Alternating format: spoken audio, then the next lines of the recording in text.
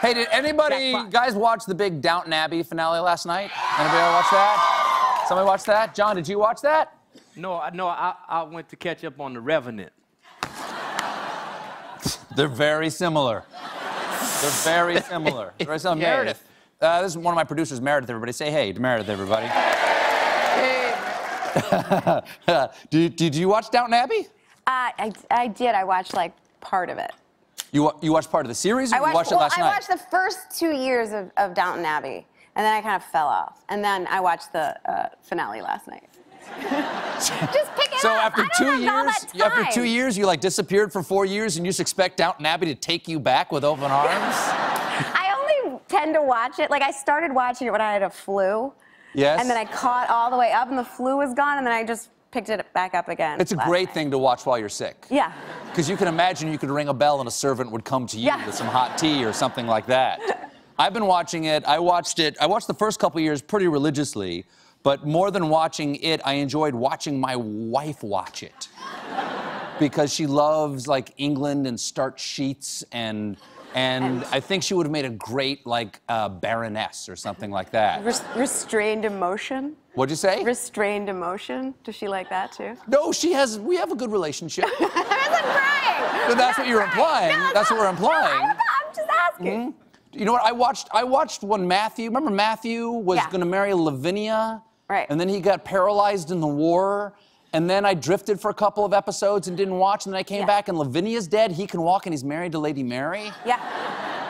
That's when I dropped out for a while. Cousins in love. It's beautiful. What'd you say? They're cousins. Oh, yeah, Yeah, they're cousins. They're cousins. They're cousins. That's very English nobility, though. It is. Very English nobility. And you breed them together, and eventually they have tongues so large it won't fit in their mouth. Right. They turn into Labrador retrievers eventually. What'd you say? You keep breeding them over and over, and then they turn into labs. Exactly. They turn into yellow And then labs. eventually you have to put Lord Grantham down because he has canine hip dysplasia. Yeah.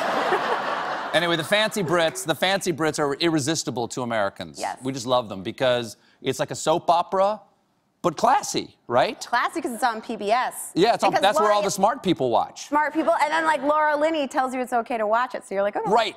But you know what I noticed about Downton Abbey? You guys may have noticed this as well, is at the beginning of Downton Abbey, they'd always have those books going by at the beginning of it, because it's Masterpiece Theater. It's not based on a book.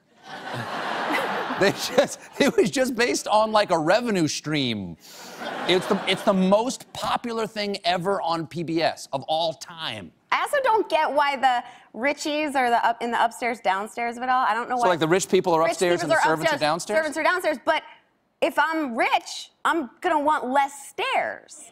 So I would be first floor, make the downstairs people upstairs, then they have to take the stairs.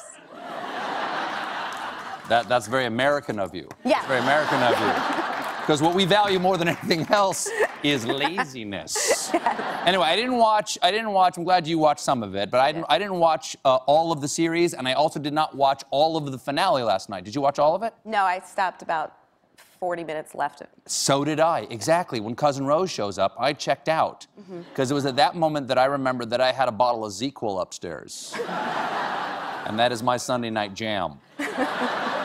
But I think I have a pretty good idea of what happened, and I'm going to give my predictions right here, because I did not see the last 40 minutes. This is absolutely true. And I fell asleep before my wife came to bed, so she wasn't able to tell me what happened. These are my predictions. Tweet me if I'm wrong, okay? Someone brushed off the shoulders of a morning coat, and a humble servant with a Yorkshire accent ran up a flight of stairs with a note.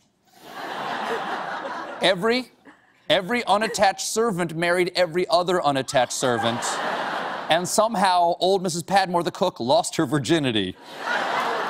Well done, Mr. Barrow. Bates and Anna had their baby, but because the baby had no alibi, it was arrested for the murder of Bates' first wife.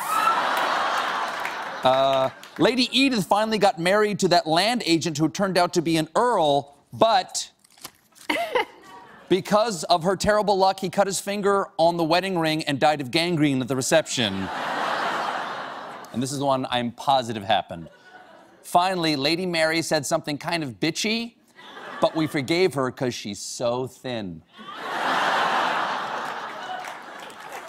Anyway, those are my Downton predictions. Pretty close? I didn't see it either. You didn't see? I didn't see the end either, so you have to be Get back to me. Get back to me, Internet.